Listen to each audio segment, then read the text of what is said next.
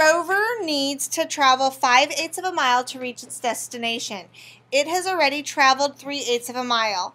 How much farther does the rover need to travel? So if you do a number line to see how far it has to travel, how far does it have to travel? Look back up at the question to see how far it has to. All right, how far does the rover have to travel? Angeli? 5/8 of a mile. So if I look at my number line, it has to go this far. Okay?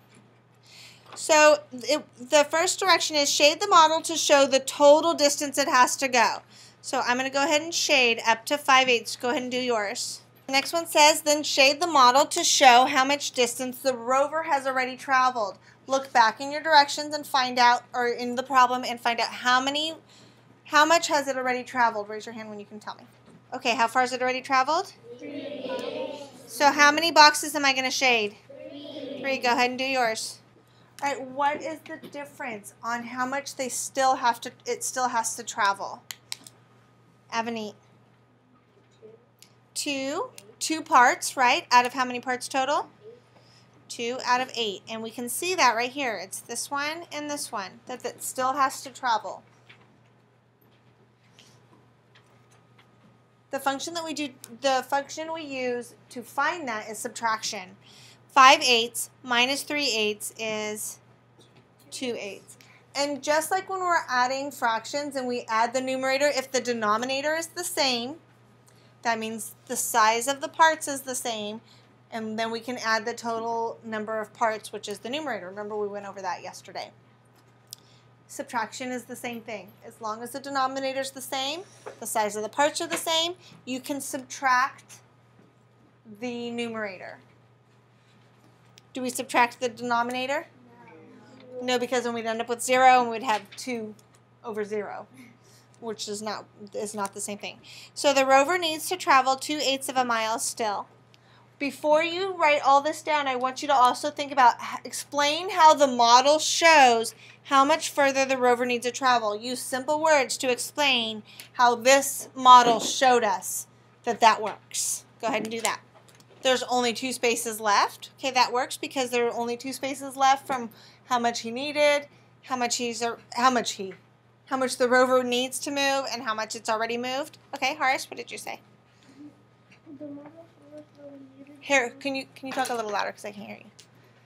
The model showed us that we needed to go 2 more spaces to reach 5/8. All right, that works too. He said the model shows us how the rover needed to go 2 more spaces to reach 5/8. And that's great. It's a nice complete sentence too.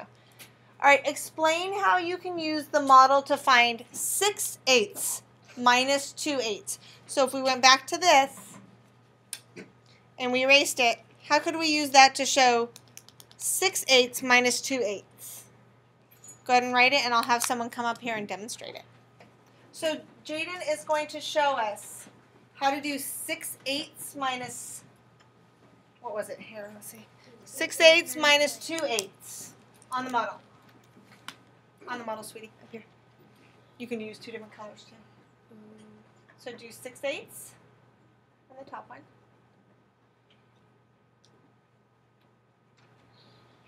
And then 2/8 on the bottom.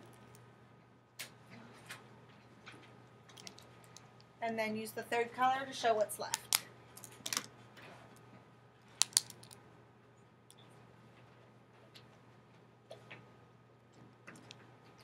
All right. How many are left? Raise your hand when you can tell me how many of those boxes are left.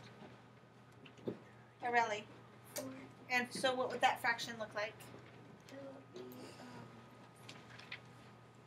6, 8. No, you just said 4.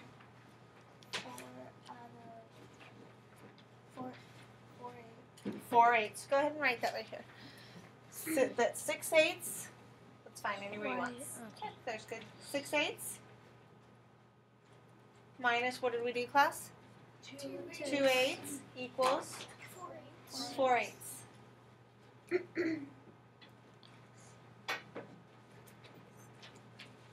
There we go. Okay, so we can use the model to do different ones. Thank you. Sam ordered a small pizza, which was cut into 6 equal slices. Those are pretty big slices of pizza. He ate 2/6 of the pizza and put the rest away for later. How much of the pizza did he put away for later? I like how they showed this as 1 minus 2/6. Because we have 1 whole, all of a sudden you guys are going to panic.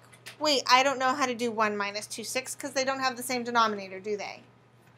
So how can I fix that problem first of all so that I can do the subtraction? What would you do, Owen? And what made you decide to turn 1 into 6/6 instead of 7/7 or 8/8?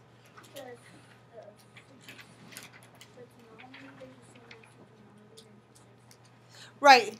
What he said was the denominator in 6/6 is the same as the denominator for 2/6, which is what we're subtracting. So might as well make it nice and friendly for yourself and make it easy to subtract because we have to have the same denominator to subtract. So we can change that whole. Remember we talked about this the other day. You can change the whole into whatever fraction you want it to be, whatever denominator you want it to be, but then if you whatever denominator you pick, you have to pick the numerator has to be what? The same. The same, exactly. All right. So, how much pizza did he begin with? 6. Daniel. 6. 6/6 or 1 whole. 1 whole. How many slices did he eat? How many slices are in the whole? Everybody? 6. And how many did he eat? 2. You can tell right there how many are going to be left, right? How many are going to be left? 4, but it's got to be a fraction. So 4/6, you guys got this. We don't even have to go through it, but we're going to do it anyways. One way to solve the problem, shade 1 whole. Okay, I'm going to shade 1 whole. Go ahead, shade 1 whole. He's starting with the whole pizza. Now it says to cross off. You guys don't have to make it solid shade. Now it says cross off how much he ate. How many did he eat? 2. So I'm going to cross off those 2. Remember they kind of do like the little circle like this to show the crossing off. How many 6th size pieces are left, class? Oh, how many, class? 4. There you are. So did he put 4 of the pizza away? No. How would I answer this part down here? So Sam put 4/6 of the pizza away for later. Okay, another way to solve this. We can use the bar model, showing the 1 whole and then splitting that 1 whole into 6. What do you? It says how many 1/6 pieces should we cross off? How many do we need to cross off, class? 2. How many did he eat? 2. So we're going to cross off 2. How many 1/6 size pieces are left? 4. So 1 whole minus 2/6 equals 4/6. And the math talk, it says, explain why it makes sense to think of 1 whole as 6/6. We've already talked about that because Owen had explained why that makes sense. Use one that has the denominator that you want to, that's friendly to work with. Explain how the equation 6/6 minus 2/6 equals 4/6 is related to the problem situation. So explain, here was our problem in the situation, right? Oh wait, hold on. Oh, that's not helping. 1 minus 2/6. Explain how the equation 6/6 minus 2/6 equals 4/6 is related to the problem. How does that help us solve the problem? Go ahead and do that in your own words. Who would like to share their definition? This is kind of a tricky one, but I'm looking for someone brave. Ooh, Malia's being brave. Okay, Malia, why don't you explain? All right, she said that it's related because you can take the 1 whole and change it to 6/6 because you might as well change it to have the same denominator as the rest of the problem. And that's what we did in this case. 6/6 minus 2/6 equals 4/6. All right, number 4. Explain how you can find the unknown add-in in 2/6 without using a model. 2/6 plus something equals 1. How do you figure that out without using a model? Okay, wow, that was a great explanation. He said 6 is the same as 1.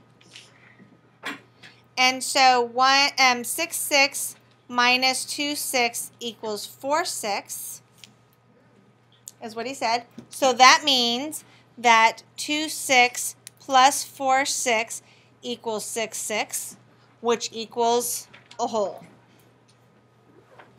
And that's how he explained it. That was a great explanation. Did you want to try a different one, Daniel? You can figure out by not using fractions. You can use 2 plus blank equals 6, which is 4. Okay, so what you're saying, but you missed one part of that you have to change. Okay, or you don't have to change it, you just have to explain it. She said 2 plus 4 equals 6. How did you know you needed it to equal 6? Because that's what you have to equal there, which is 1 whole. Okay, so how many parts are there total? 6. Right, that's why you know. Because there's 6 parts total. So in order to get a whole one, you know that 2 plus 4 equals 6. That would give you the whole pizza. Okay? So she knows what she's thinking. She just didn't explain all the parts of it.